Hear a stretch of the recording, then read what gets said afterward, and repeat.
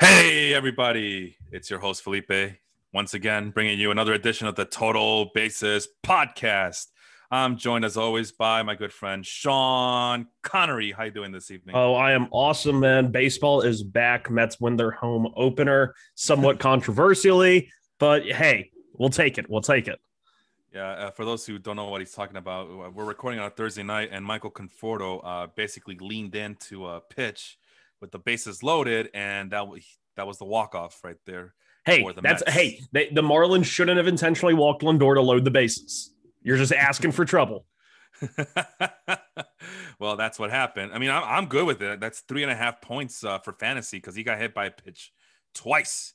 So I got 3.5 points The Mets are today. just ball magnets, honestly. Like Conforto, Alonso, Nimmo, McNeil. McNeil got hit like 7 times in just spring training. It's like Oh, he had more hit by pitches than I think like actual at bats. so Like he it was was free. already in midseason form, is what you're telling me. But yeah, Yes. now people are gonna scoff 3.5 points. That's petty. Like, well, 3.5 and what they have 5 or 6 games a week. Let's say 6 games. That's 21 points right there, brother. Yep. That's a good week for Michael Conforto. That's what I'm looking for. So yeah, a week has gone by in the world of baseball, and Sean and I are gonna do some breakdowns of what we've seen so far. And you know what it is, Sean, and if I may, um, we planned for this event all this whole week. We planned for it the entire winter, probably since last October, since the last pitch was thrown by Blake Snell on a Tampa Bay Rays uniform. We planned it by then, right?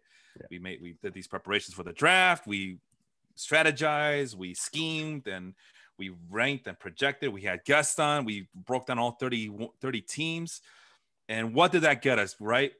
Everything's going according to plan, right, Sean? Is that what happened? Yeah, everything's going according to plan. I mean, no, in all real honesty, Sean, I don't know about you. It does feel like it's only been a week, but it feels like we're already in the dog days of baseball because of all the injuries that have occurred and all the we already got the COVID stuff right off the bat with the Nationals and the Mets having to cancel games. But it does feel like we're in the middle of the season as opposed to the first week of the season, I feel. What do you think? Yeah, it definitely with some of the key injuries and I don't know. I see some guys that are off to really great starts, and I'm like, okay, yeah, that's definitely legit. And then we have a couple of relative newcomers to success, Yeah. and this is always the hardest part to me about the first like 2 to 4 weeks of the baseball season is seeing these hot starts and trying to gauge which ones you need to invest in, which ones you need to go pick up off the waiver wire, which ones you need to move from your bench into your lineup and don't even touch them. I mean, this time last year, we were probably talking about, this would have been in July at the beginning of the season last year. But Colin Moran, he came out and he was just hitting the cover off the ball. We're like, is Colin Moran finally figuring it out? And fast forward to this year, and we're saying, is Tyler Naquin figuring it out? And I never thought I would have to say that sentence, but here we are. And that wanted to point that out. So I'm in a points league, so I might as well give you who the top 10 is at the moment. It's the number one, Nick Castellanos, with 43 points on the season already. Yep. JD Martinez, Tyler Naquin, who you just mentioned, Nate Lowe, Ryan McMahon. Ryan McMahon hit the 3 home runs. Had the 3 home run game. And he was obviously the picture of the group for Baseball Life, the Facebook group, the best baseball group in all of Facebook. So what are we? 1, 2, 3, 4, 5. So we're top 5 already. Whit Merrifield, number 6. My guy, Ketel Marte. That one hurt. He's hurt though. Yeah. So That we one gotta look at some of the names of guys that might replace Ketel Marte that nobody else is looking at right now. And that one sucks for me because he just got center field eligibility. It's like he was 1 day away from retirement. He just got one. He just got awarded center field eligibility along with second base, and I was already like trying to figure out how to tinker my lineup, and then boom, he's hurt. So you know what that means, Sean? I have to bring out Slappy. Tim LeCastro. No, Nick Madrigal. Oh, yeah, they're both Slappies, I guess, to you. Yeah. But I love Slappies. Slappies work for me. Yeah, I guess. I don't know how or why, but they do, I guess. Max Muncy at number 8, Will Myers at number 9, and Mike Moustakas at number 10. So that's the top 10 batters. Did you want me to do the pitchers and get them out of the way? Yeah, go ahead and knock the pitchers out of here. All right, as soon as this thing loads, CBS is just so slow. I don't know why. Their app is so, but it was slow for basketball too, and it eventually started picking up. So maybe it's just it's the beginning of the season for them as well. Garrett Cole at number 1 with 45 points. Trevor Bauer at number 2. Jake McGee at number 3, who is been getting all the save opportunities, and I believe he also got a cheap win for the Giants as well. Yes, he did. Yeah. Who's this? Valdez from the Red Sox? Cesar? No, I'm sorry, for the Cesar Orioles. Valdez. From the Orioles? Yes. Okay. He throws like 85 miles an hour and he just gets saves, and it's really annoying because Tanner Scott should be getting them. That's exactly what I was going to say. But anyway, Mark Melanson, who we talked about previously. But hey, it's about those opportunities, right? Zach Greinke at number 6. This guy named Brogdon. I don't know who that guy is either. Connor Brogdon. He was traded from the Giants, right? Yeah, the Giants to the Phillies, and he's already has 3 wins. He has 3 wins as a middle relief pitcher in like 5 games. Absolute insanity. At number 8 is Shane Bieber. Number 9 is Nathan Eovaldi, who's still a free agent, and he's slated to get 2 pitching starts next week. So, hint. Nate Eovaldi is looking. He had a good spring. A lot of people weren't really talking about it, and the stuff's there. And we'll see. I had him as a top 60 starting pitcher for me this past draft season. So I probably would have said top 40. Yeah. Well, you didn't. So I don't remember you saying anything. How dare I? And tied for 10th is Lucas Giolito and Tyler Glasnow at 34.5 points. So there's your top 10 after 1 week of baseball play. I guess the natural question to ask you, Sean, is of the 20 players I just mentioned right now, hitters and pitchers, which name stuck out to you the most? Nate freaking Lowe. He's one, and then Yermin Mercedes, who I'm not sure, was he on your list? No. That's weird because he is probably one of the highest scoring, especially after his home run today. I would think he's had a lot of points to build up. But Nate Lowe, stats as of yesterday, by the way, April 7th. Yeah, so he hit another home run today because casually batting .550 with like 3 home runs. He's number 12 behind Nelson Cruz. So he's on the outside looking in. So okay, but Nate Lowe leading the league so far in RBIs with 14. And then right behind him is Tyler Naquin and Cincinnati. Those are, I think, the 2 really like, whoa, what are you doing here moments. I mean, Tyler Naquin was a guy that we always liked in Cleveland, good speed, kind of the toolsy outfielder, lefty. Yeah. So I loved him automatically. But it seemed like him and Bradley Zimmer, they never decided on which one they wanted to give the full chance. And Naquin ended up being traded. Nate Lowe was a guy who I thought would have thrived in Tampa. I expected them to trade Choi just to give Nate Lowe full-time playing time. But instead, they traded him to Texas for Herberto Hernandez, a catching prospect. Can't remember his full name. Yeah, but Nate Lowe has just right now. It's it's very early. It's only been 6 or 7 games, but strikeout rate's over 30% in those. But he's batting .320. A lot of his batted ball data looks good. He's a guy that when you look at his production, he's always walked. He's never really struggled versus lefties, which is big as a left-handed hitter himself. That is a stronger path to full playing time and not being platooned. But a guy that we haven't talked about, and he's already hit a few home runs, but he's striking out and the batting average is low right now. But to keep an eye on is Dylan Carlson. Yeah. Still rookie eligible, has hit 3 home runs. I believe he hit a 4th today. I might have missed it. But that Cardinals lineup, he could move up it very quickly. Dylan Carlson is an interesting name because, I had him listed as a top 40 outfielder on my list. But it's like, I think we mentioned this on one of the podcasts maybe before. I want to believe in the Cardinals, but there's just something that's off about them. They have the talent. They have all this the notoriety, but they're just so damn unstable, and their pitching's all over the place. So, but Dylan Carlson is a highly rated prospect. I know he didn't get drafted too much, I don't think. Let me see here. Oh, it doesn't tell me on this thing. Shoot. I was hoping I can figure out what the CBS says about his. Oh, there it is. Sorry. Yeah, he's only rostered in 84% of CBS leagues and only starting in 60%. So, it's a good number, but you would think that if he's off to such a great start, it's not the greatest start. He's batting 158, but he's got 3 home runs. and a That's what I mean. 632 Yeah. slugging. Yeah. So I was looking at how many points he has. He's 23.5. You just mentioned Jermaine Mercedes, who he's at 28 in our league. So yeah, despite the low batting average, he's still producing for these points league owners. But like I said, CBS has him at 84% and 60% starting in their leagues. But again, highly talented prospect out of a very decent, good Cardinals organization. Just can't believe that he's still available in 15% of leagues so far. Yeah, that's he would be a guy that I would have been adding like in the draft, like especially because the way his price fell as draft season went on, I don't think it rose. It actually went down, and then right at the very end when Bader got hurt, I think he started being drafted a little bit higher. But he's a guy that I don't know. You got to play him. He's a Kyle Tucker light. He's going to give you speed, power, a couple of stolen bases, good RBIs, and especially if he gets moved up the lineup to somewhere between like 3 and 4, because the first 4 in that lineup right now look pretty locked in of Edman, Goldschmidt, Arenado. But if he moves up to that 3 or 4 spot and they drop Goldschmidt or drop Arenado, then you could be looking at an absolute steal.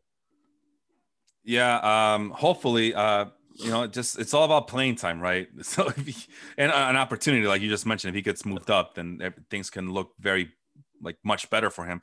But Cardinals, we talk about them all the time. They're pretty deep. You don't think about them that way, but they're pretty deep, and that's part of the frustration and the caution of Dylan Carlson. So we'll have to keep an eye on that. But if he's, I know the traditional numbers don't show it, but if he's off to this kind of a start where the ball looks like a beach ball at this point, he's just lifting it to the outfield wall. It's definitely, like you mentioned, somebody to keep an eye on, and maybe even put him in your starting lineup before he gets hotter, right? You want to be on that first heat wave. Ahead of the curve. Ahead of the curve, right? The trouble with the curve. Terrible movie. I wanted to like it, but it was so bad. Oh, you've seen it, huh? Yeah. I remember Matt Bushnell. He asked me, "So how was your weekend?" And I think I was watching some award show, and The Trouble with the Curve was on. And I agree with you. It sucks. It's so bad and so cliche, and it's basically Clint Eastwood doing his best Gran Torino impersonation. Yeah, get off my block with your fancy computers. I think honestly, that's one of the. It's Gran Torino, but with baseball. No, pretty much, and that's honestly one of the lines there. That's one of the lines. Like, why don't you look for a baseball player in your fancy computers there? I will do that, Clint Eastwood. Thank you very much. We've been doing that. We've been telling you guys who we're getting, who we're picking, who we're eyeing on. We just told you about Dylan Carlson. Who else do you have in mind there, Sean, for guys that we need to keep an eye on? Yeah, give me another hitter. So we've already touched on, Yermin Mercedes, Nate Lowe, and Naquin. I guess one that would be interesting to talk about is a guy who could be a potential league winner in terms of your batting stats, and that's Yordan Alvarez. So far through the first 6 games, he's got a home run, 6 or 7 RBIs, batting 308, 345, 538. I mean, I'm expecting the on base to be a little bit higher. Obviously he's probably not walking as much, only 3.5 walk percentage, but we're talking about 29 plate appearances.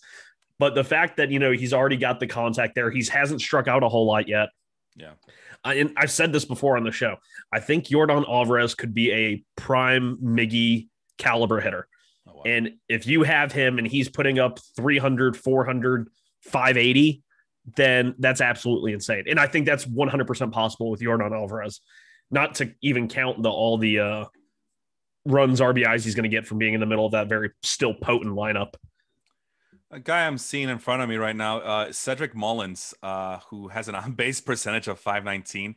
Hooray, small sample sizes. Slappy. Oh, he's very slappy. He has a 720 slugging percentage so far. He's one of the best bunters in baseball.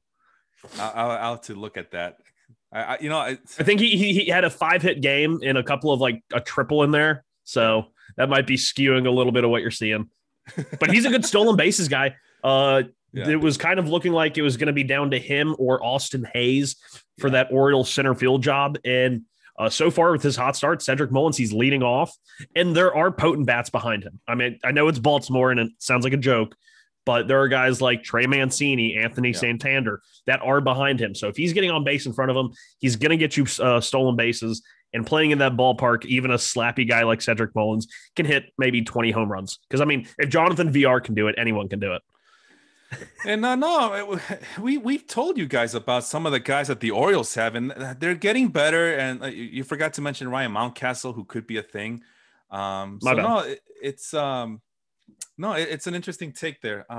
I'm getting a little distracted because I was trying to look at the sacrifice bunts, and Fangraphs is not cooperating with me.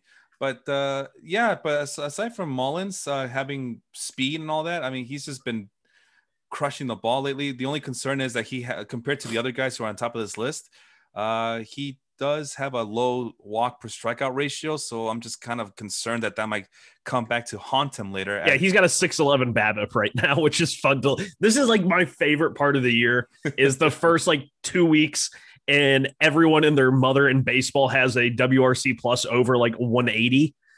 I mean, right now we have the two leaders in WRC plus are Nick Castellanos at 317 and Yermin Mercedes at 293. It's like just absolutely funny numbers.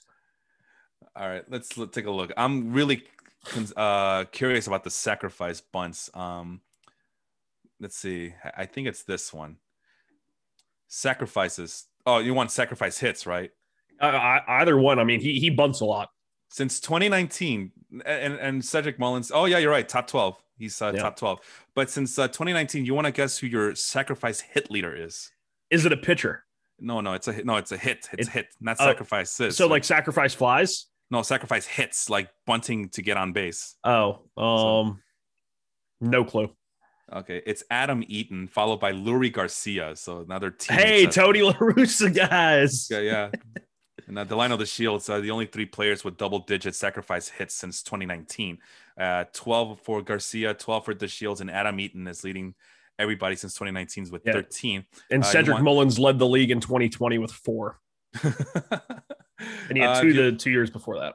If you want sacrifices, this is your typical list of Nolan Arenado, Jose Abreu, Nick Ahmed, Franmil Reyes, Jesus Aguilar, and Eduardo Escobar. So I'm assuming these are, what do you call it? The sacrifice flies, like you mentioned. Yeah. So anyway, guys who hit the ball in the air and have pretty good contact tools.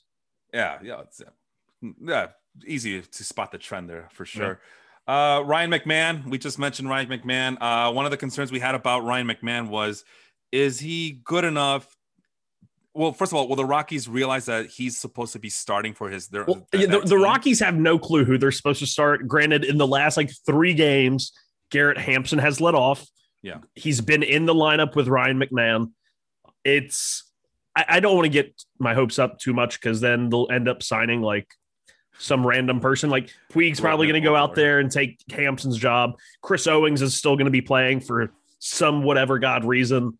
Maybe they'll trade for Rougned Odor. But yeah, no, they're too late to that one. But Ryan McMahon, I was talking about with this on another analyst on Twitter, and I was like, I get kind of like Max Muncy vibes. Wow. And you look at the numbers, and he posts high walk rates, not as high as Muncy's, but his issues have always been a strikeout rate. They've been bordering right around 30% the last few years. And it's one of those where if the skill change, he strikes out just a little bit less, then playing in that ballpark with his power could be huge. So he's definitely a guy I'm going to keep an eye on. And that's everything you just mentioned was the allure of a Ryan McMahon during the offseason. The only bad thing about him was that you mentioned the strikeouts and the playing time, and will the Rockies get with Brendan Rodgers being hurt? I believe Ryan McMahon's been playing most of his time at third base this year. Okay. I could double check. But when Rodgers went down, he was the one. In 2021, he's played 3 games at third and 3 games at second. So split the difference. Interestingly enough, you mentioned Max Muncy. According to offensive runs above average, the Fangraphs offensive metric for their version of WAR, runs above replacement. So Ryan McMahon's number 8 right now in offensive runs above replacement. Number 9 is Max Muncy. So. Interesting. Right. Now you just mentioned it, McMahon, Max Muncy vibes. Sorry. There's Tyler Naquin at number 10, Nelson Cruz at number 11. There's Chris Owings. You just mentioned him at number 13. Is he playing enough? Okay, so he's not playing as much as Ryan McMahon, but it's enough where he's. Chris Owings and Garrett Hampson are fighting for playing time right now in center field. What a world we live in. Yeah.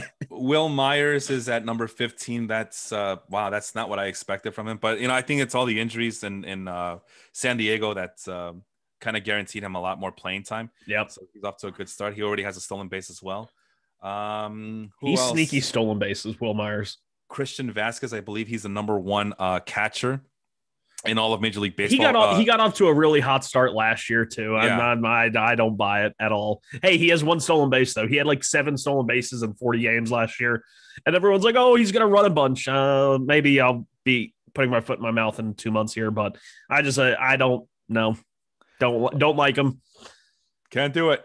So Christian Vasquez is number 21. At number 23 is your guy Will Smith. Getting jiggy with it. He has been so good. Nobody wants to talk about him though. He's so good. Yeah, because he has to split time with Austin Barnes. You can't tell me if he keeps it up like this. Like Austin Barnes is not gonna play. I don't know, man. You know how the Dodgers like to mess around with their lineup, and there's a reason why Barnes is still on that team, despite the fact that he can't produce offensively. He can't do much of anything except be the defensive wizard that he is, and that's going to cut into Will Smith. But, I'm a Will Smith owner in my points league. I've been satisfied, so I'm okay with it. Jared Walsh, we talked about him in the offseason as a guy that might do something about something. And yeah, he's going to steal the first base job from Albert Pujols. From what I hear, it's not that hard to do. Exit velocity of 90.2 miles an hour so far as of yesterday. Who is Philip Evans? Philip Evans, that's a former Mets farm journey hand. He was in the 2016 season when the Mets made the wild card and everyone and their mom was injured. Philip Evans came up and he got a couple of cups of coffee in 16-17. He got off to the really hot start last year with Pittsburgh, and then he broke his jaw on a collision. He was batting like .330 for Pittsburgh last year through about 20 games and broke his jaw. And now he wasn't going to play a whole lot because Ke'Bryan Hayes obviously happened. But then Ke'Bryan Hayes got hurt, and Philip Evans just inserted himself into the lineup and is mashing again. And of all hitters with 10 plate appearances minimum, he is at, I just saw his name, 12th in WRC plus at 264. So, yeah, there's that. He's a hitter. He's one of those, he just hits.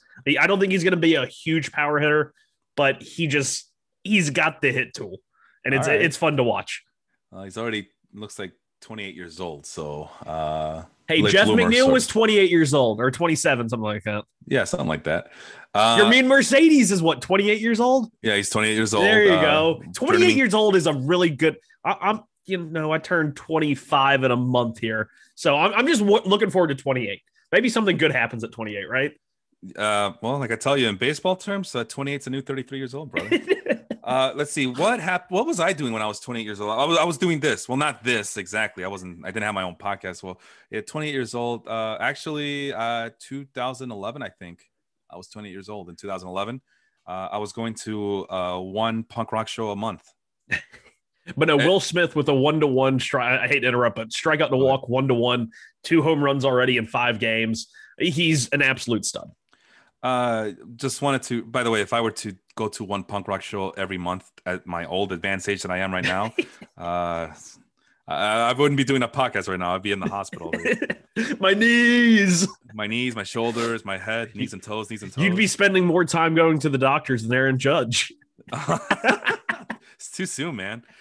Speaking of injuries, Melvin, who's nice enough to chime in tonight, him of the Baseball Cosmos Facebook page, has Fernando Tatis, Trevor Rosenthal, and Adalberto Mondesi, and he's out of IL spots, so he's at that point. I think it's a redraft. When I was looking at the comments, we've been super active in the comment section tonight, guys. So I just want to thank you guys so much for that. John Gray said Brandon Nimmo is also 28, and Brandon Nimmo is off to a outrageously hot start as well. We can't go through an entire TVP episode without mentioning the GOAT of baseball that is Brandon Nimmo. A 35% walk percentage and a 571 on base. Hey, he can do that all year. Melvin also let us know that he has Kyle Lewis as well. Why do you have Kyle Lewis number 1 and number 2? You can find a replacement for him. It was funny. I was looking at the injured report last night, getting ready for this show, and I meant to take a picture of it and tag the guy who runs roster resource on Fangraphs. But Jason Martinez. Yeah. He has Adalberto Mondesi on the Los Angeles Angels. Yes. I saw that and I said, if only that was in real life. Can you imagine when Mondesi would be being picked? Like how many times he would get knocked in by Trout and Rendon? Oh my God. First overall pick, Adalberto Mondesi. Who needs Juan Soto? I'll take Mondesi. Oh, geez. Speaking of which, John Gray did mention Akil Badu, and he is next on the list. Have you been keeping up with what he's done so far? Every time I tune in to you guys and the Baseball Life Facebook group, you guys tell me he hit another home run. So his first major league pitch came in the second game against Cleveland, hit a home run on the very first pitch. Mm-hmm. And then the next game after that, he hit a grand slam. They had gotten blown out, but it was a ninth inning grand slam. And then the day after that, walk-off single. And then the day after that, RBI triple. I mean, it's like every single day he's doing something new. And he's, two home runs, 1 stolen base so far. He's a guy that if he digs into Jacoby Jones or Victor Reyes' playing time, which you would think is possible as long as he's hitting, he could be a 15-15 guy. And the interesting thing with him so far is both of his home runs he's a left-handed hitter, have gone to left field. So whenever I see a lefty that can hit a ball out of Detroit to left field, which is a little easier to do compared to right field, but I don't know. I like the profile for sure. Yeah, 52.5% swing rate according to Fangraphs. So he's an aggressive guy there. So something to keep an eye on. Usually those aggressive guys get figured out pretty quick. pushed down back to earth. If you look at his minor league track record, in 2019 he only played in high A ball for 29 games. Yeah, and he had a 30% strikeout rate. So it's regression's probably coming for Akil Badu. But hey, it's fun. It's fun to watch. 15% swinging strike rate as well. So that's not. I mean that's high. That is high. Yeah. That's pretty high. But it's not like Keston Hiura right now, who, as we move on to some of the guys who are making pretty slow starts, Keston Hiura finally got his first hit, I believe, today or yesterday. Yeah. He was 0 for 21 with like 14 strikeouts, and his swinging strike percentage was over 30. Like, it was an absolute insane number. But Keston Hiura is a guy who I liked him. We've talked about him before. I liked him when he came up because he had this real, like, good bat to ball profile. And then he started selling out for power, and the strikeouts just skyrocketed. And I don't want anything to do with him if he's got a strikeout percentage over 35, 30%. Yeah. I mean, that's only person I maybe do that for, Joey Gallo. Like, that's one of the few guys. And this year, so he got his first hit today. He went 1 for 4 with a double, still struck out. That makes him 1 for 24 on the season. And his swinging strike I had pulled up right here. No, that's gone. Darn it. I just had it pulled up, and then that one's gone. 33.7. It was 34.1. Oh, that's his caught swinging percentage. They keep moving crap around. 27%. 27%. Yeah. So I don't know. He's a guy that everyone still hyped him up. He was a top 100 draft pick. And why? There hasn't been a skills change to remedy the issues that caused him since he's been promoted. Like, I guess for stolen bases, but I mean, he's only stolen 12 bases in the last 140 games of his major league career. So it's like, I don't know. He's a weird player that people are into right now that is off to a very slow start. Is there anyone in your mind so far that is off to a slow start that you were not expecting?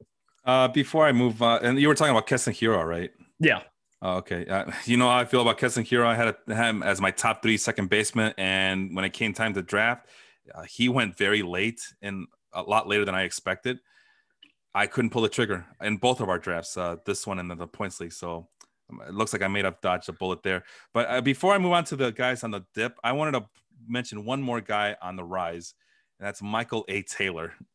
Oh, no, not this again. Not this again. Just when you think you're out, it brings you right back. Michael Taylor has a soft spot in my heart because one of the first names I was doing to get my writing career going was trying to break down Michael Taylor back in 2012, 2013, around there. And he was a prospect for the Nationals. So every time I see Michael Taylor, I get a little bit excited. Him and Brian Goodwin. I get a little excited. Brian Goodwin. I preferred Goodwin. You know why? Because he just wins good. He was a lefty. Okay. Michael A. Taylor's a righty. If I give me a choice, and I'm always going to pick the lefty.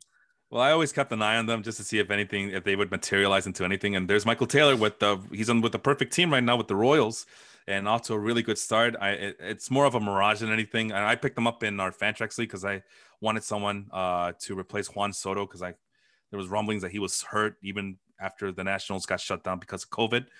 But no, Michael Taylor was picked up, and I didn't realize that even at his old age, relatively old age, he's 30 now, but age 29 and 28. He's still one of the fastest guys in all of baseball in terms of sprint speed. Yeah, the speed really, for some reason for him, for a guy that has dealt with injuries, his speed is still there. And it's kind of odd to see, but he's off to a hot start. I'll concede Michael A. Taylor. Although he's not the guy that I want to see in the outfield for them. Well, I want to see more of Isbell. I want to see Edward Olivares. It's Michael A. Taylor just doesn't do it for him anymore. Well, the thing about him is that he's 6'4", and it's just crazy to think a guy that big of his stature would be still one of the fastest players in all of baseball. But you know why I also did it, right? As much as I make fun of other people for chasing steals, if you're gonna tell me he plays for the Royals and has that big of a sprint speed metric, that team's gonna run. Bases. Yeah, that team is gonna run. So we'll see if that actually comes to fruition. I know that everything about him says fluke, but that speed is legit, so it might be worth keeping an eye on for sure. But you know what you have to do to get stolen bases that he's really not good at? You have to get on base. You have to get to first base. A little bit of Billy Hamilton in him. Yeah, just slightly.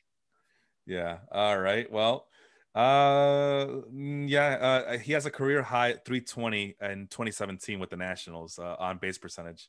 So that's not the best. He stole 17 bases that year. So, some hope there.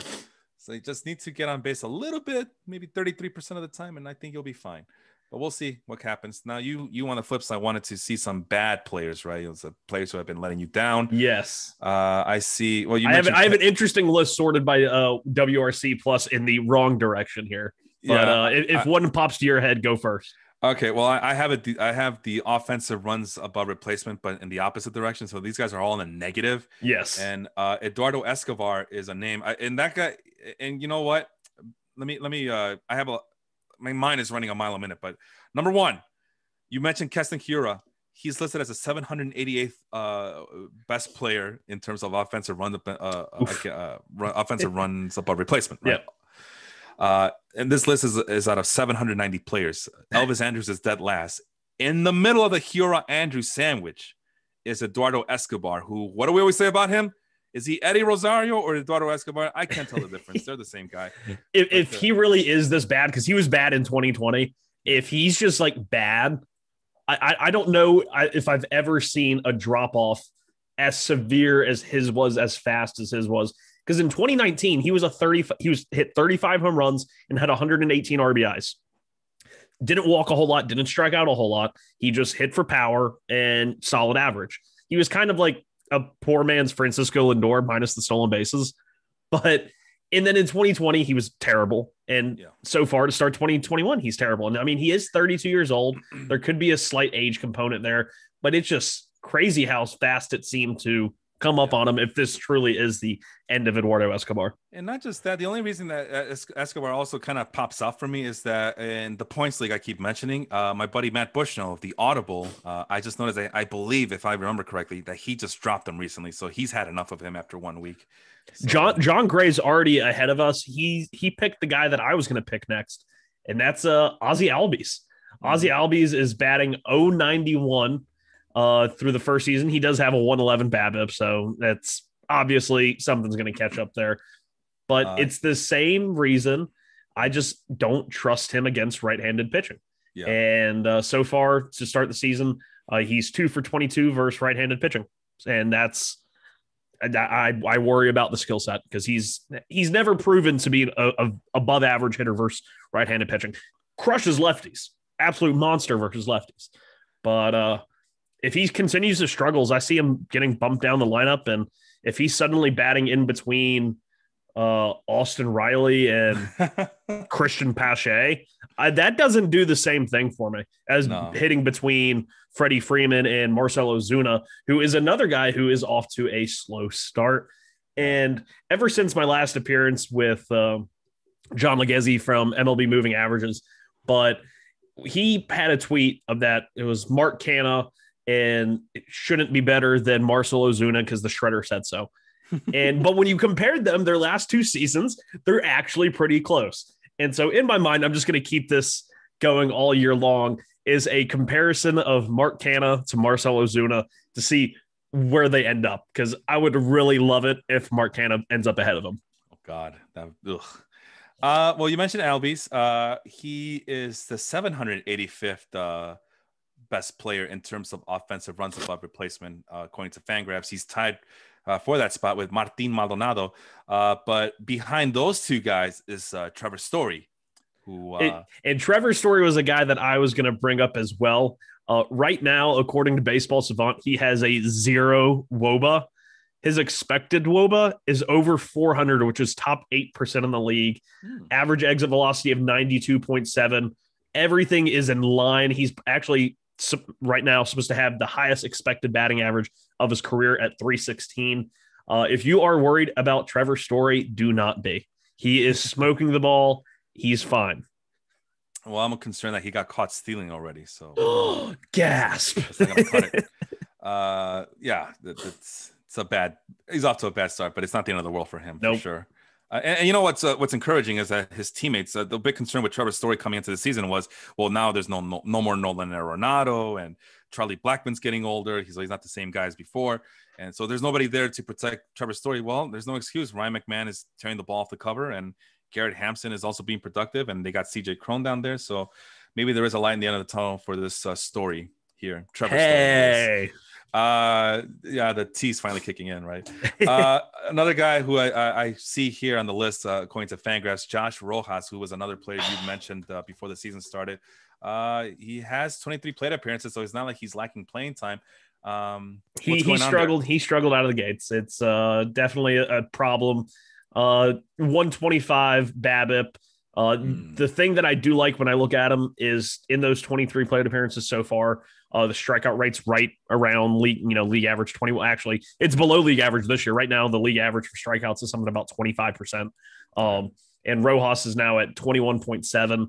If the strikeouts can stay down and he draws a healthy amount of walks, I still think he's going to be a good player. Nick Ahmed's been injured in Arizona, so Rojas actually should be picking up shortstop eligibility based on your league here pretty shortly. I think he just gained it in mine, which required 5 games.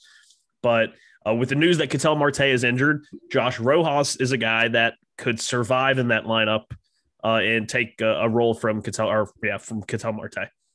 Another guy moving up the list because we're going from the bottom up, right? Your favorite player on the planet, Leody Taveras. Oh God, I told you guys he's not a good hitter. 60% strikeout rate. He's not a good hitter.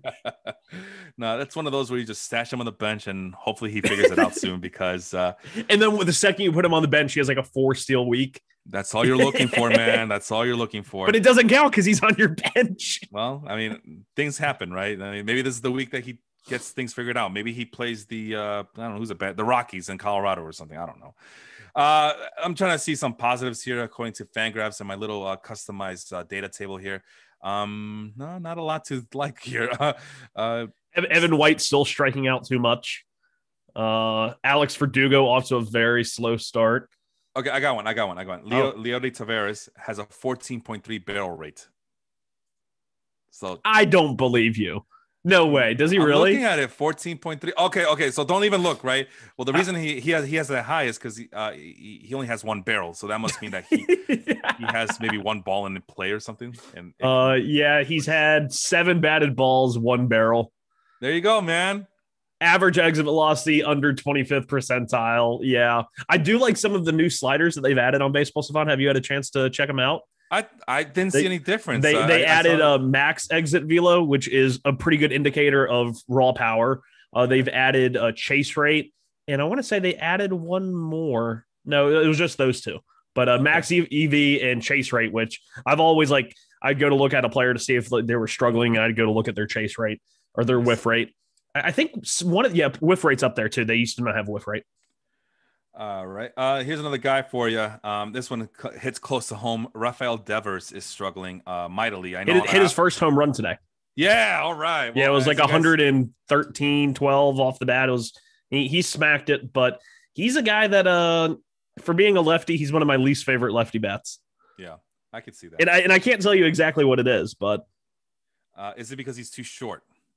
No, I'm a big Nick Madrigal and David Fletcher fan, so I have no problem with height on my team. They're second baseman. It's okay if they're slappy, but Devers is like 6 foot and he's kind of rotund and he's supposed to be a power hitting third baseman. And so, yeah, there's a little bit of Pablo Sandoval in him. Your mean Mercedes. I love your mean Mercedes. He's a little rotund too. It's okay. Yeah, I always want to drive a Mercedes too one of these days, but we all can't have a Merry Christmas. But Rafael Devers, that one hits close to home as I do have him in my in our Fantrax league for the Baseball Live Facebook group, Baseball League, and I got no other option at third base, so I'm just gonna keep plugging him and plugging him and plugging him. And speaking of the Fantrax Baseball League, I guess we can take a short minute. We had a somewhat of a major trade, did we not, Felipe? And when I say we had somewhat of a major trade, I literally mean we did. Two commissioners meeting up and striking a deal. I feel weird about it, but I hope it works out in the end. We traded essentially what was Jared Kelenic for Luis Robert. I don't trust the Luis Robert hit tool, so I jump ship. No, of course, what does he promptly do the very next day? He hits a home run. Yeah, and he's stolen like a couple of bases since then too. So no, but it was a 4-player trade, wasn't it? Oh yeah, essentially I gave you Austin Martin, I think, and Jared Kelenic. I'm sorry, Luis Robert and Austin Martin. You're right. And then I got back Kelenic and somebody that probably wasn't all that important. Well, it was important to me. I hesitated to trade away a guy. It was a relief pitcher. No, was it Class? No, it wasn't Class A. You didn't want Class A. I did want Class A. It's not loading, but Luis Robert for Jared Kelenic in what was essentially a straight up trade. And Austin Martin could be a very good player. I just don't think with the time window we have in this league that he's really going to factor in too much. No, but you never say never, man. Never say never. Never say never. I mean, it's never too early. No, people told me that. I mean, remember Mario told me, Bo Bichette, he's never gonna. Oh yeah, you're right. It's not working. Bo Bichette's not gonna come up soon, and he got called up anyway in 2017, 2018, whatever. I don't remember the year exactly, but the two. I remember I drafted 2 minor league players, Nick Senzel and Bo Bichette, and he told me, I don't think those guys are gonna. Nick Senzel was the second piece you gave. Yes. Okay, so you see how it goes full circle with us. He's a guy who is off to a good start. He's off to a batting like 350 and 15 some plate appearances. Well, not on my team. And with Shoga Akiyama still out, center field is Nick Senzel's. Well, Nick Senzel and Tyler Naquin. Yeah, that's the reason. But because I think they're both playing right now with Jesse Winker a little banged up. Yeah. Saw a good tweet said, why is Jesse Winker playing in Tyler Naquin's body? And I really agreed with that because I was like, wow, Tyler Naquin looks like an absolute stud right now. Well, that's the thing I liked. That's what put me over the top was I at least have some insurance with Austin Martin. He's supposed to be the best hitter from the 2020 draft, if I remember correctly. And the big one was I looked at the landscape of my team and like, shoot, I know that I usually punt stolen bases, but I really dropped the ball in the stolen base category, even though we use stolen base net. So it doesn't really affect me too much, and we have 10 other hitting categories, but still, I don't want to be lagging behind the stolen base thing. So I'm like, that's the only reason I did it was, well, Robert's supposed to be this 30-30 guy potentially, right?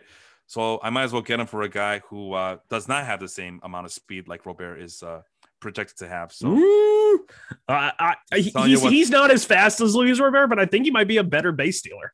Well, I didn't see. Well, that was the thing. I saw the minor league numbers, and like I'm not seeing any stolen base potential here according to his minor league. Now, mind you, I know for Kelenic, I didn't see anything. You're crazy. That's the only reason I made that trade. He was like 2020 in 19. Okay, he had 7. He had 20 stolen bases in 2019 and 23 home runs in 96, 117 games. Okay, so you know what I did here? My stupid ass. I looked at Pull the fast one on the commission. Let's go. no. I saw 7 stolen bases, 10 stolen bases, 3 stolen bases. Like, this guy don't. He's not fast. That's no, 20. no. But I split it among. I didn't combine. Put all the seasons together because there was all together. Yeah, they were separated. So yeah, I saw 11 stolen bases. I mean, yeah, he has 10 stolen bases, but I should have done 15 stolen bases in 2018 and 20. So yeah, big boo boo here on my part. But I also see that's the thing is I don't think Jared Kelenic will actually run all that much. I don't think but so I think it could be one of those Trout situations in which like the first 2 or 3 years he just runs like a madman and then he just slowly stops. And all I need is those first 2 years because we have 2 years before we redraft. It's this year and then 2 more. No, hold on. No, it's this year. Next year we go to shoot. We got to look at the rules again. But no, I could swear we had 4 seasons and then redraft. No, it's 3 seasons. We'll talk about this later because I don't know. But anyway, the thing that really made the trade for me was I also saw Fangraphs and I saw Robert speed at the top of the pyramid there.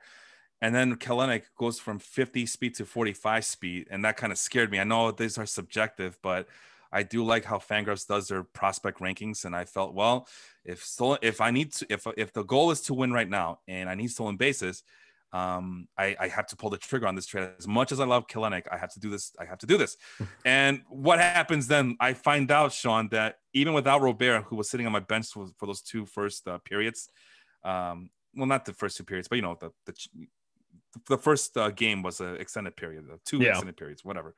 So I had a chance to put him in my lineup in time because of the trade, right? I put him on my bench, and despite him being on my bench, I still lead the league in stolen base nets.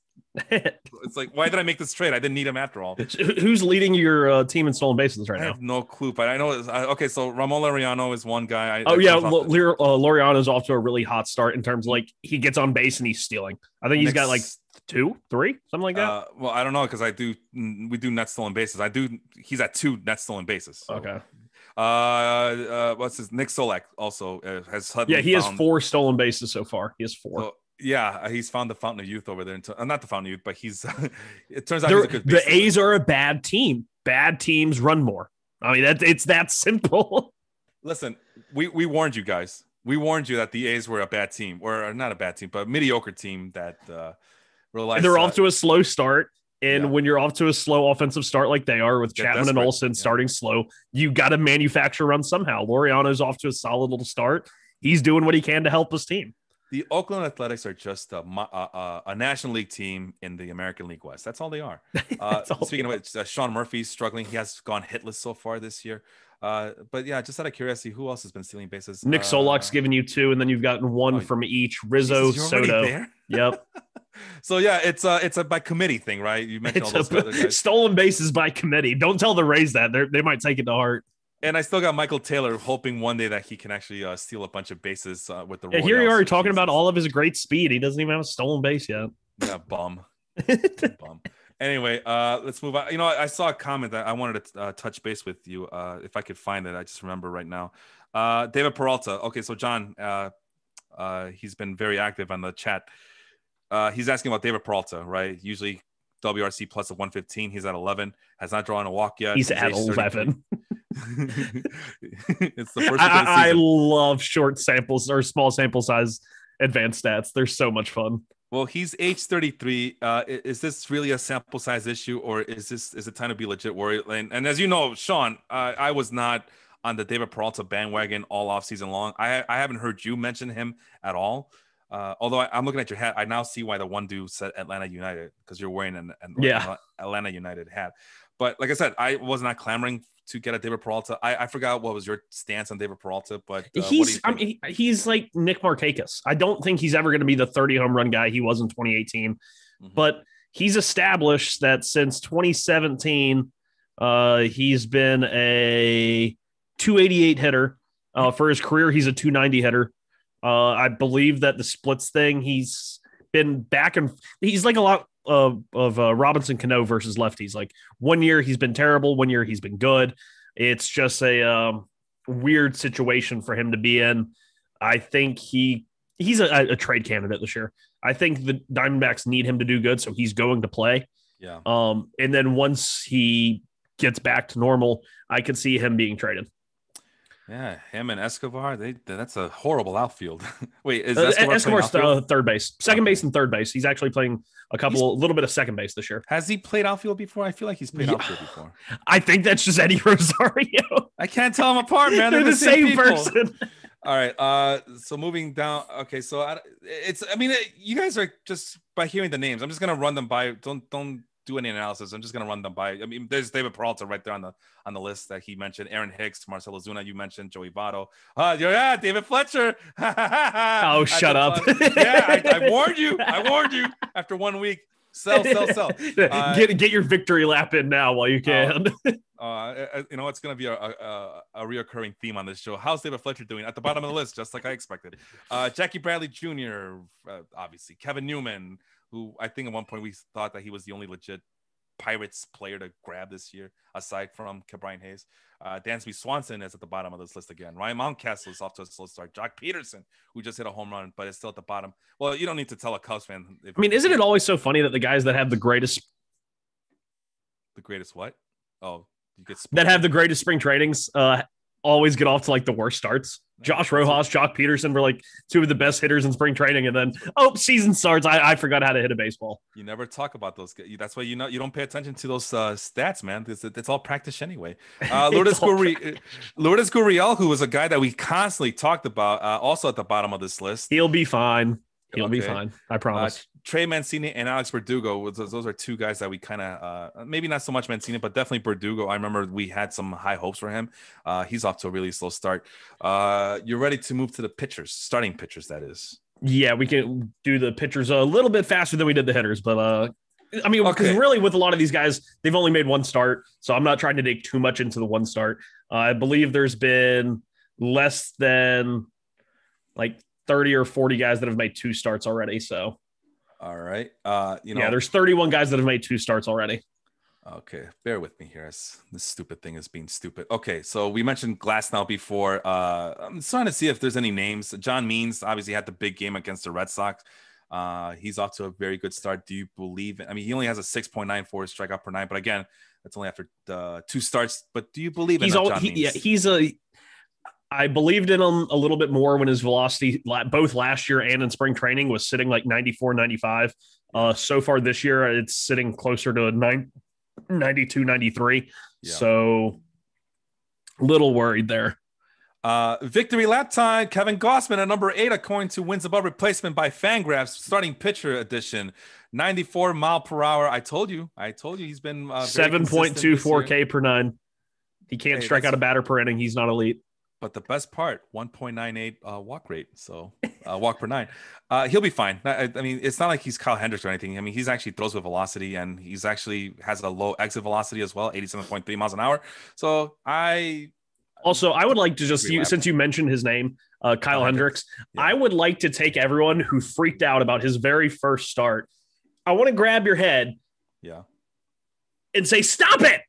Because, I mean, he's 2 starts in, and the ERA is already back down to 3 because he had a scoreless outing. And the second one, he's fine. He's good. He's a good pitcher. It's always a concern because he's a softball pitcher. He throws underhand, like he's the 16-inch softball pitcher of Major League Baseball.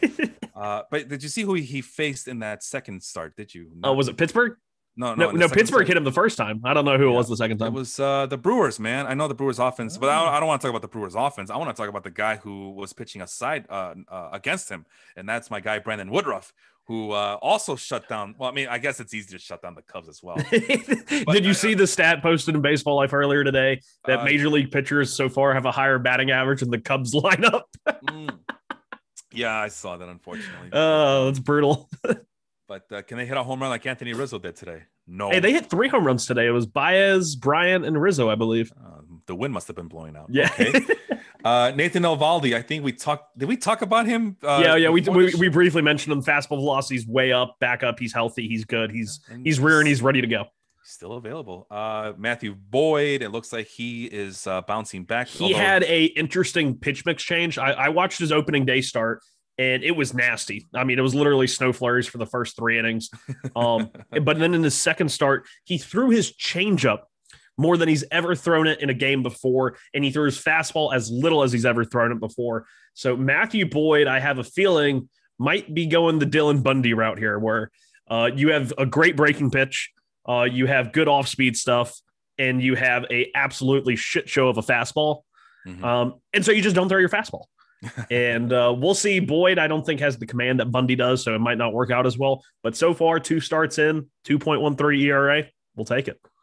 Another victory lap alert. Joe Musgrove. I told you guys about Joe Musgrove. I posted something about him on Saturday night, I believe, as he just was dancing around the Diamondbacks, just making them look like very foolish. Had a very good start against them, and he's up on the top of the list. And of course, you know what? A guy like Joe Musgrove pitching that well, you know what that means for me, right? What? He was on my bench. Oh, I did not get the memo that he was going to be starting in that first weekend of the season. So for those who don't know, Sean and I are in a semi-weekly league. So lineups locked every Friday, Mondays and Fridays, right? Yes, and our first matchup of our first actual first half of the week matchup ends tonight. So we'll set our lineups for the next 3 days. But because it is a semi-weekly league, we already have 6 teams who are 1-0, and the other 6 are 0-1. And for those who missed it, the one pattern that we noticed there, Sean, was 5 out of the 6 people who won their game in that first game of the season, they all been guests on this show. Huh? Oh yeah. Yeah. So, Lance Lynn just threw a complete game shutout, 11 strikeouts. So he'll be moving up the rankings. Oh, but one name that I want to talk about, he's one of the 31 that has started at least 2 games, or 33 that have started at least 2 games. And he had a really bad opening day start, and he kind of bounced back yesterday, but it's not really the numbers that I want to talk about as much is Jack Flaherty. If you look at his baseball savant right now, it's not pretty. Exit velocity up, hard hit percentage up, strikeout percentage down. I mean, everything is going in the wrong direction for Jack Flaherty, who's only 25 years old. And the biggest thing I think I have an issue with here is his fastball velocity. His fastball just 2 years ago in 2019 was averaging 94.3, the highest it's been in his career. To start off 2021, his average four-seam velocity is under 93 miles an hour. And that's something, and his command's been a little off even going into spring training. But if he doesn't have his good fastball, I'm really worried about Jack Flaherty. Yeah, that's a shame. But, not my problem. That's Henry's problem, right? So he went aggressive after him. So that's a damn shame for him. Another guy who's kind of surprising here. Wade Miley is a big surprise, but I don't. Oh, that's one start. He's okay. He's not that good. I don't want it to play. I'd rather TJ Antone start. Of course. Speaking of, did you see the picture I posted that was between him and Jake Arrieta? Jamius Mooney, former guest of the show, actually was able to guess it, but it was side-by-side pictures of TJ Antone and Jake Arrieta, and they look like identical twins. It's freaky. That freaked me out. I'm like, wow, okay. Damn, freaking hipsters. Here's a guy.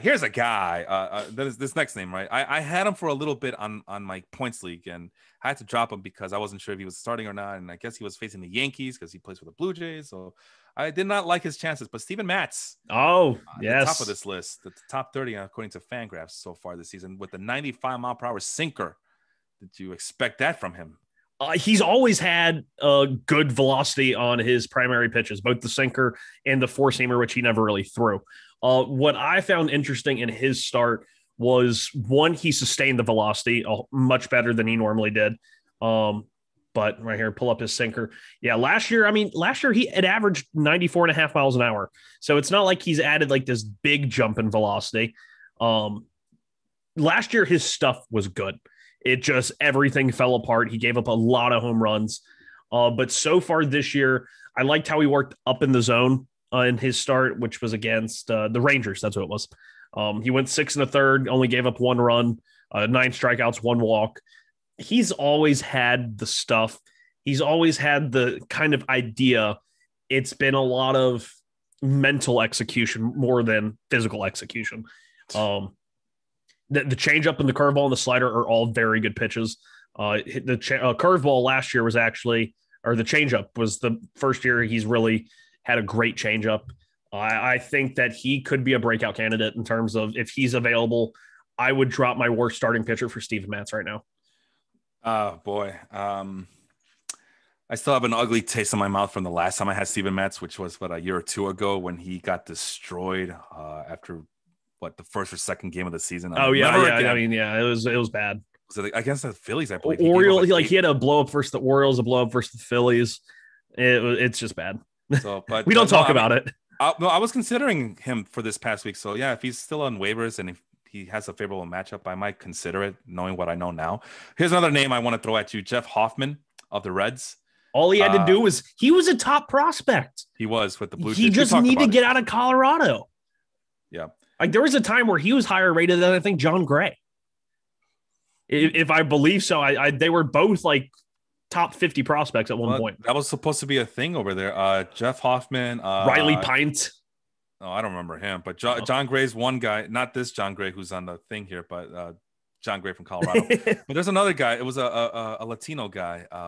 Nelson Miguel Castro. No, I don't remember. Miguel Castro, I think, did pitch in Colorado, and he was a part of the Tulowitzki trade. Okay, so he's on the Mets now. He's a relief pitcher. Hoffman, and those were supposed to be the big three names. You know, if we can't figure out this high altitude, we're just gonna get a bunch of guys who could throw really fast, and they all floundered over there. And look at Jeff Hoffman now, going from one hitting friendly ballpark to another.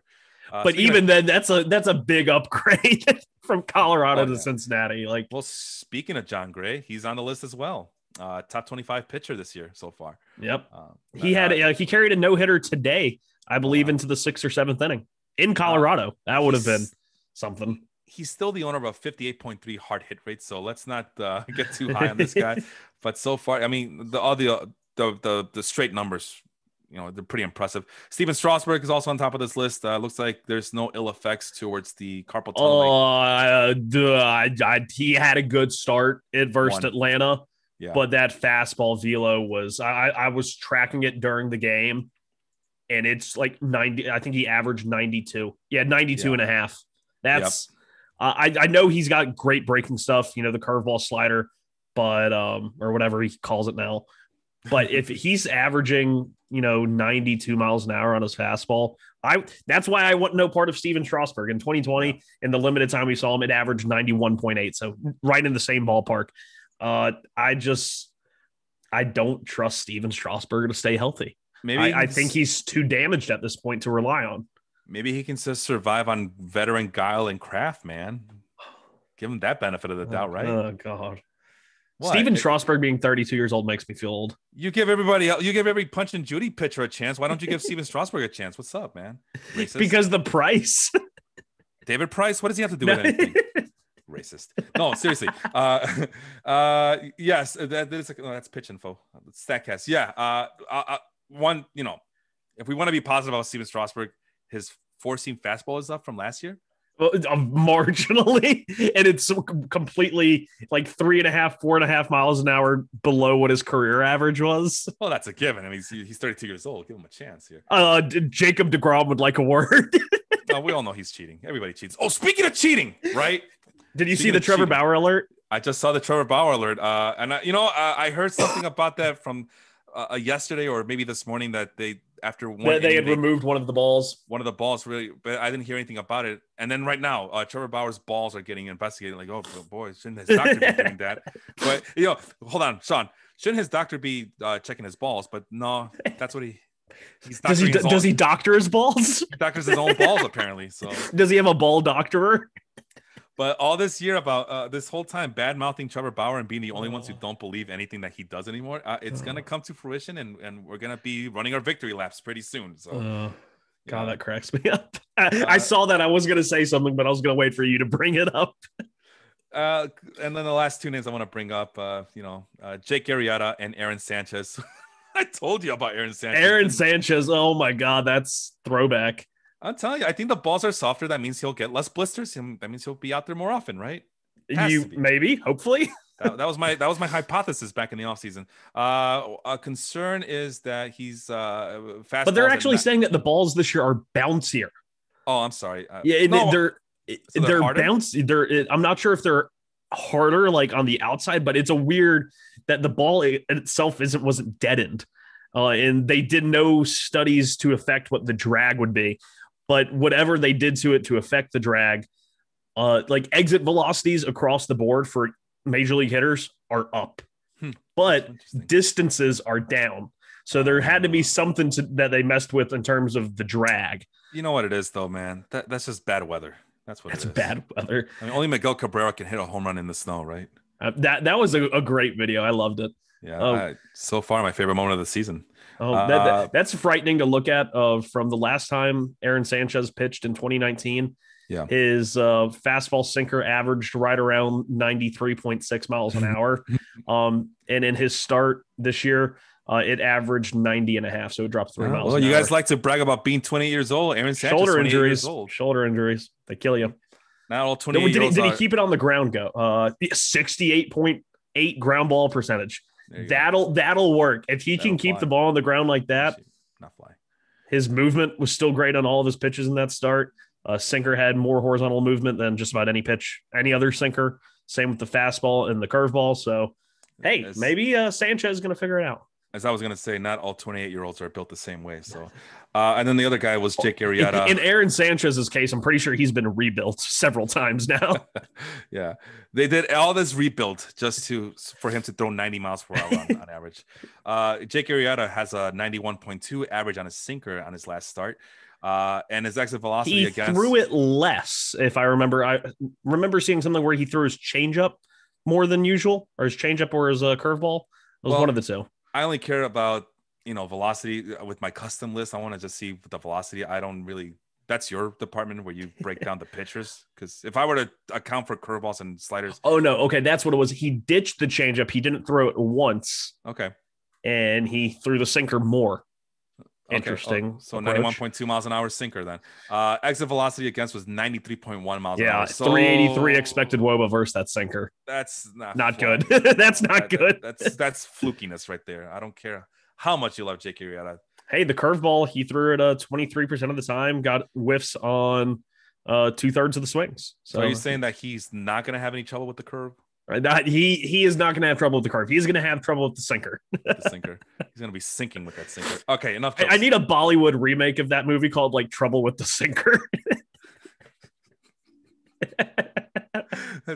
You must make the ball sink. It's about a white guy who goes to India and he spends the entire time in his bathroom trying to learn to throw a sinker.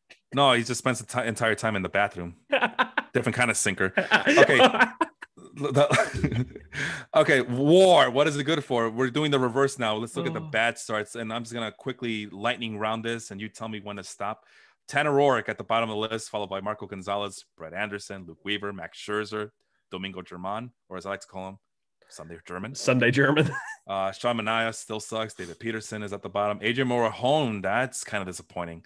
I know that he was a hot commodity this past week because he's supposed to be having 2 starts in this week that we're in right now. So I wonder if he even got to that because I only see 1 start and he only lasted 4 innings. Yeah, was it a start? Did he actually start?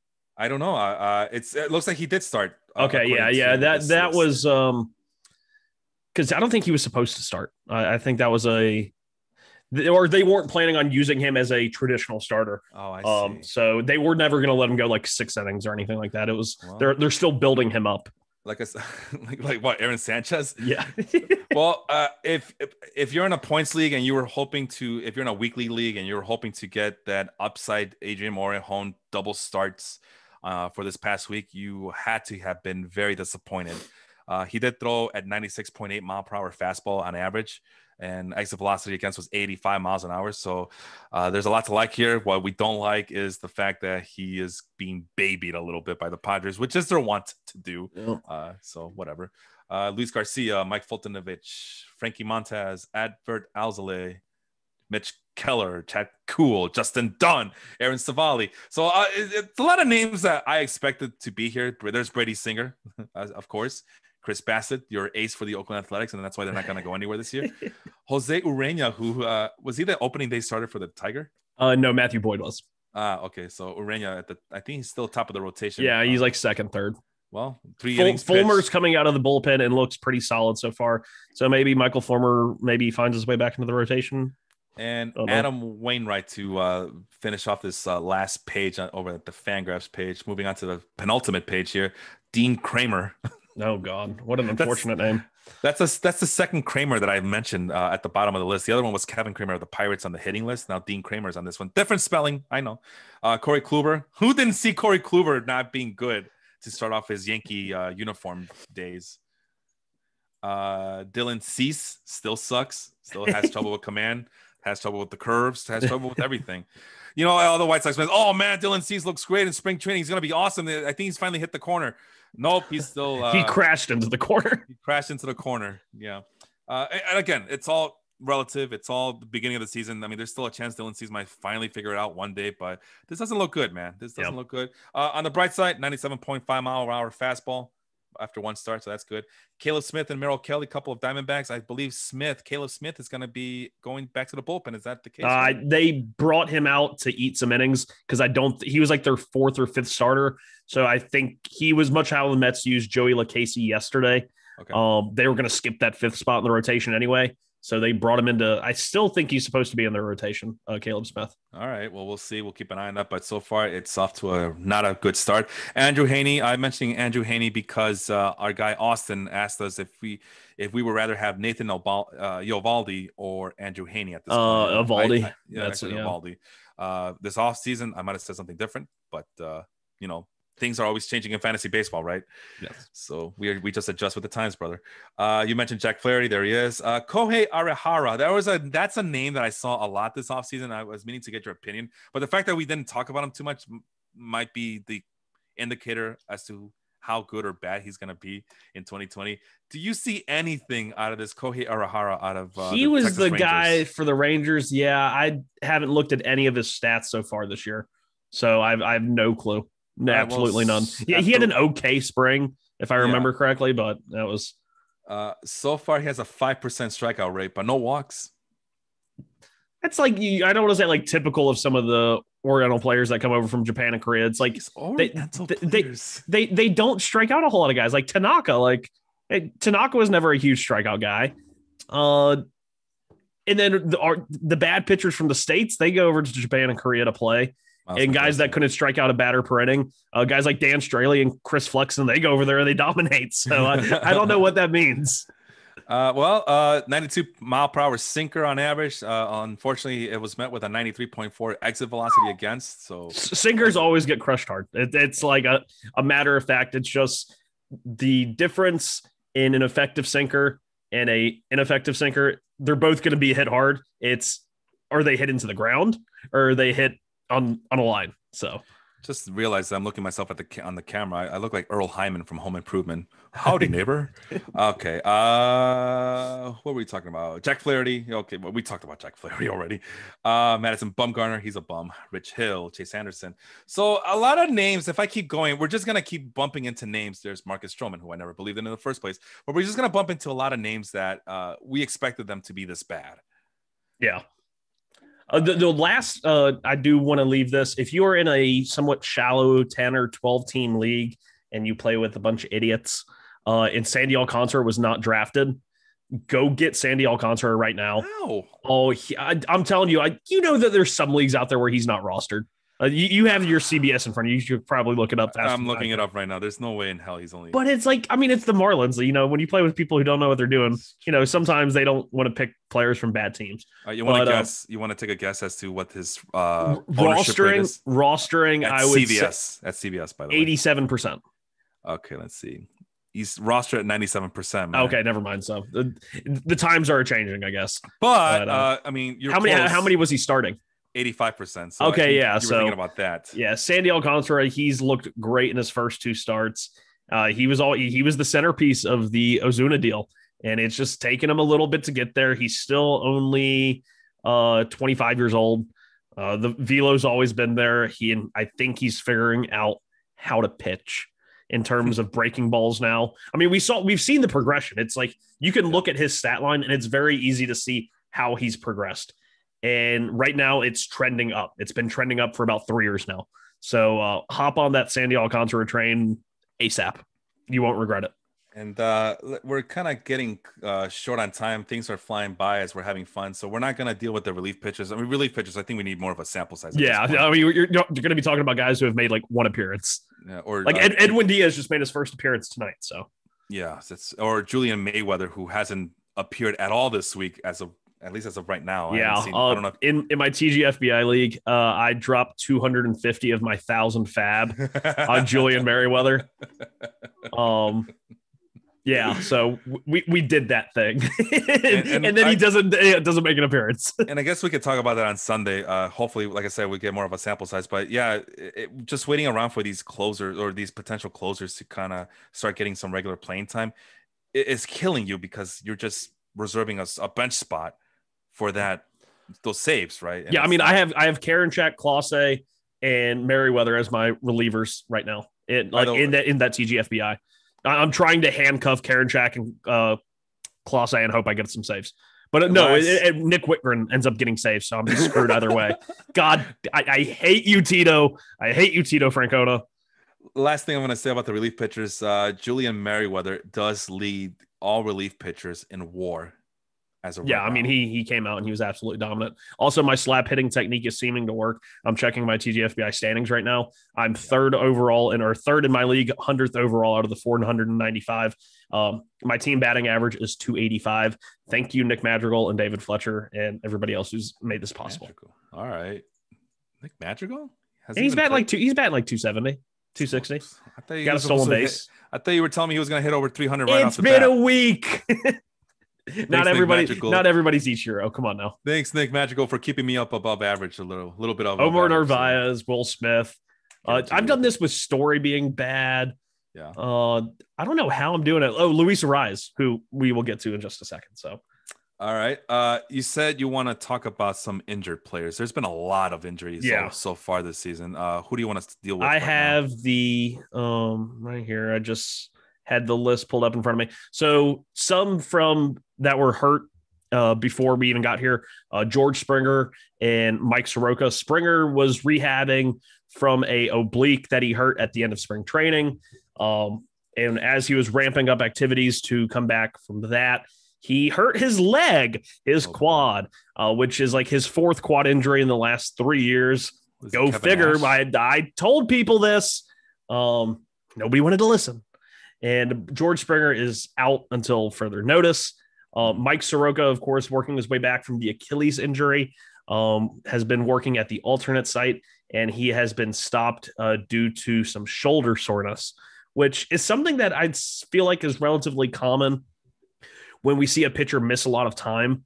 And then once they start ramping back up, like Zach Wheeler comes to mind, he had that really long 2-year recovery from Tommy John. And when he came back in 2017, he ended up having like shoulder soreness and injury.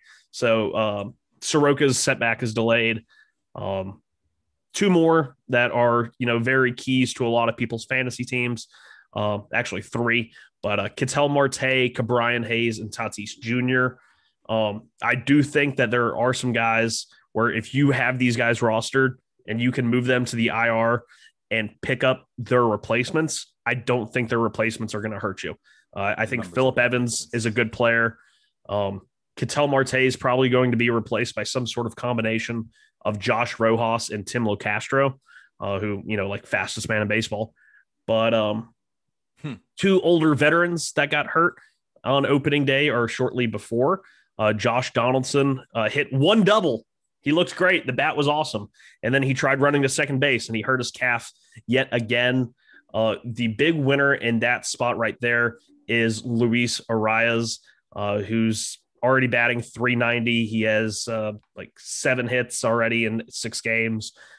He's an absolute hitter. He was supposed to be their super utility guy. He was started the game in left field on opening day, but with Josh Donaldson out, Luis Arias is now second base and third base eligible. Will likely pick up left field sometime during the season, but an absolute, he could win the batting title. I mean, this time last year, they were talking about him being the first 400 hitter in a long time. Hey, Fangraphs did an article on it. Don't laugh. They did an article and they did the probability of someone batting 400.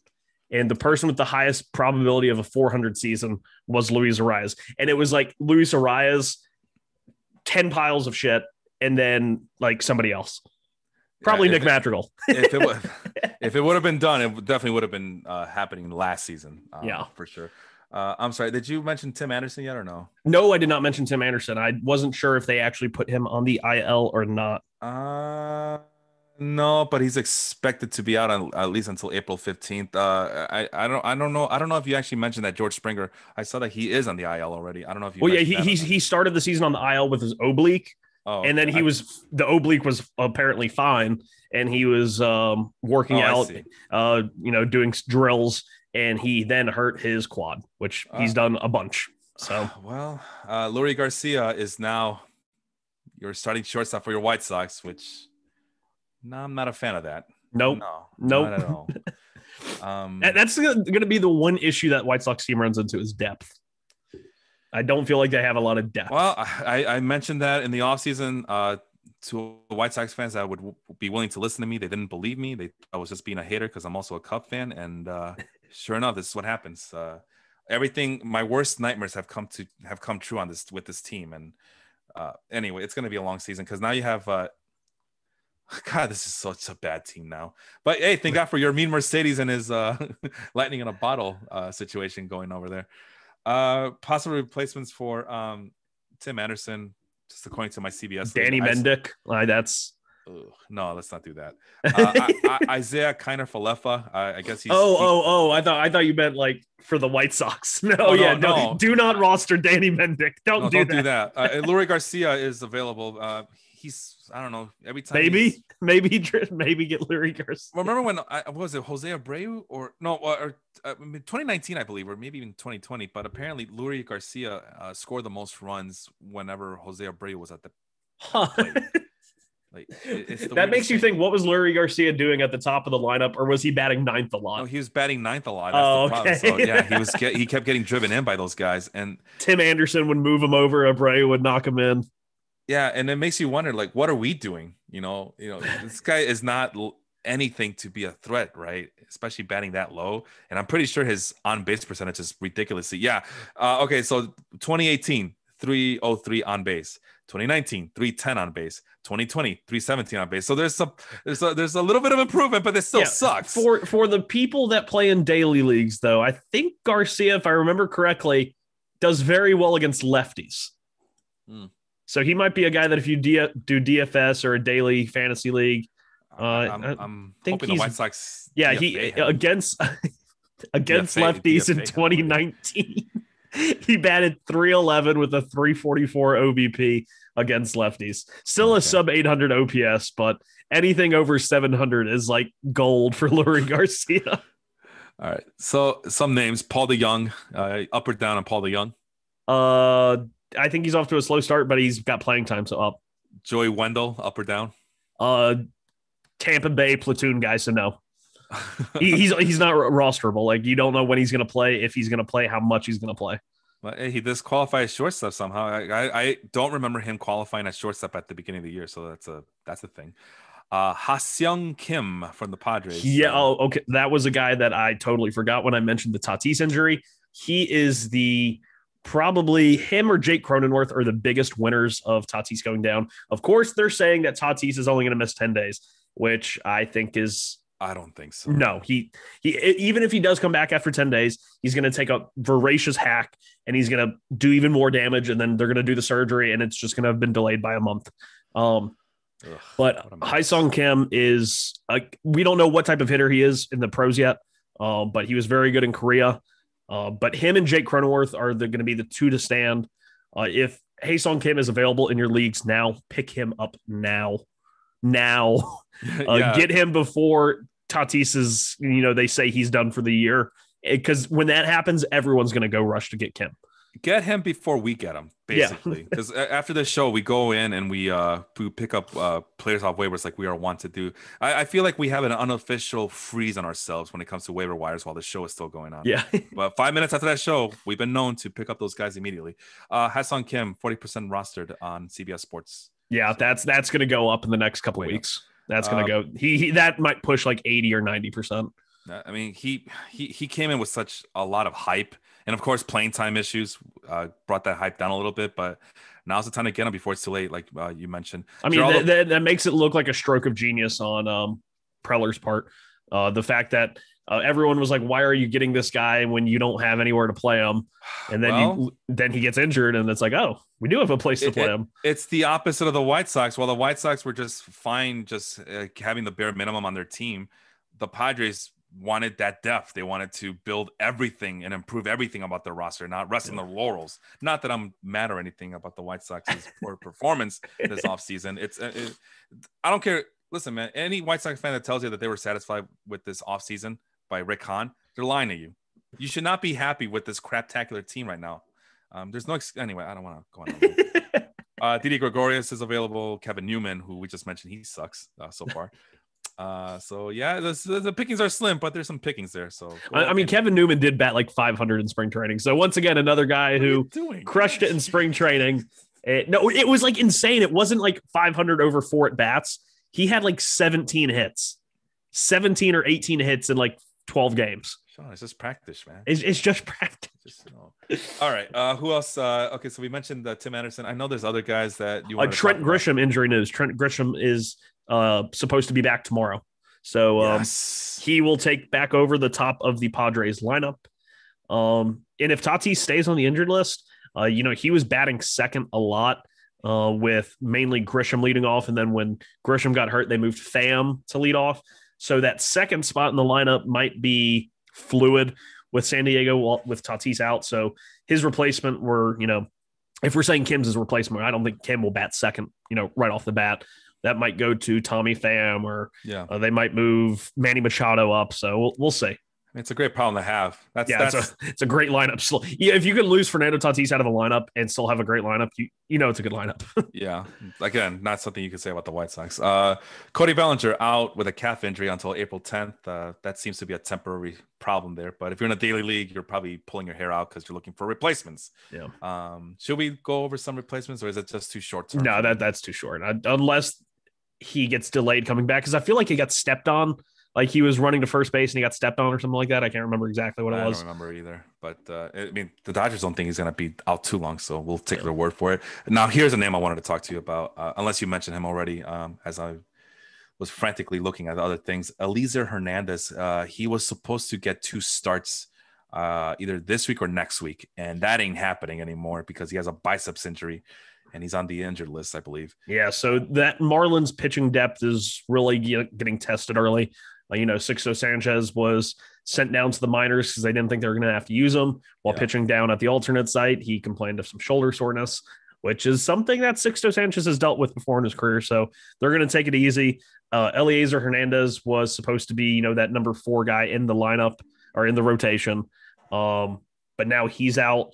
I believe Nick Neidert made the start in replace of Hernandez today against the Mets, but he had a good spring, but he's just had a very mixed track record of he doesn't really miss bats. So kind of a boring fantasy profile, high ERA, nothing to really look at.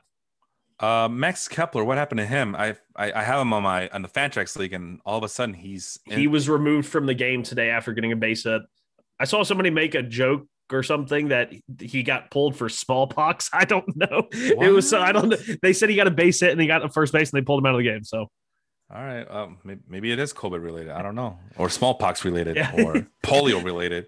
So, anyway, it's exited Thursday's game against the Mariners in the 6th after being checked by a trainer, undisclosed day to day. That's scary. It.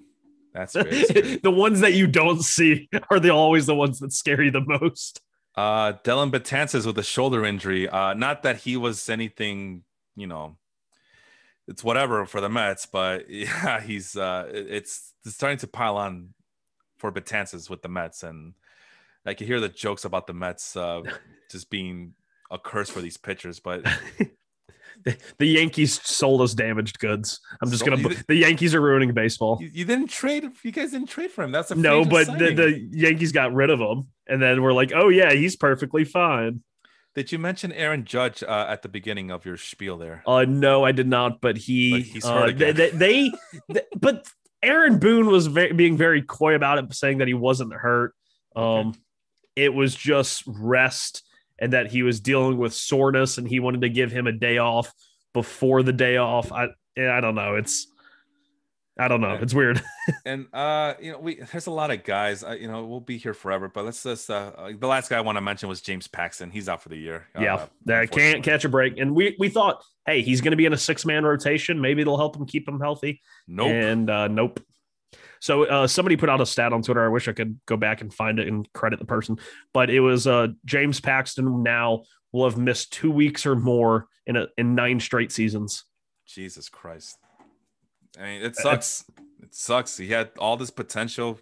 We talked about him back in March about how great James Paxton was with the Mariners at one point in terms of and the velocity was back in spring training. That was a big worry that people had over him with the Yankees last year was there was no velo. The velo was gone, and it seemed to be back, but I guess it came back too fast. You know what it was? It's like the velocity went back, but at what cost? Yeah, everything.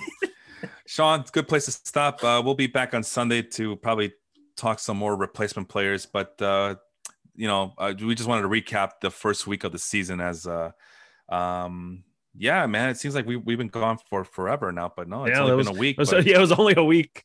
It was weird. It was weird waking up on Sunday and being like, oh, no show today.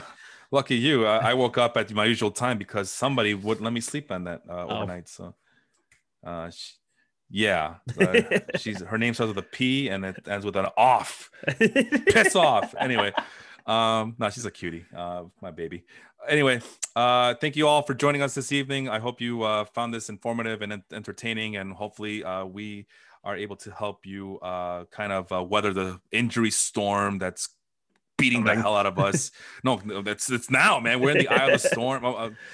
And the injuries are getting everybody, but luckily we do have a bunch of resources to try to help you guys out, and we'll go more into detail on Sunday when we get back into a regularly scheduled program. So for Sean, Flannery, I am Felipe. We will see you soon. Have a good one.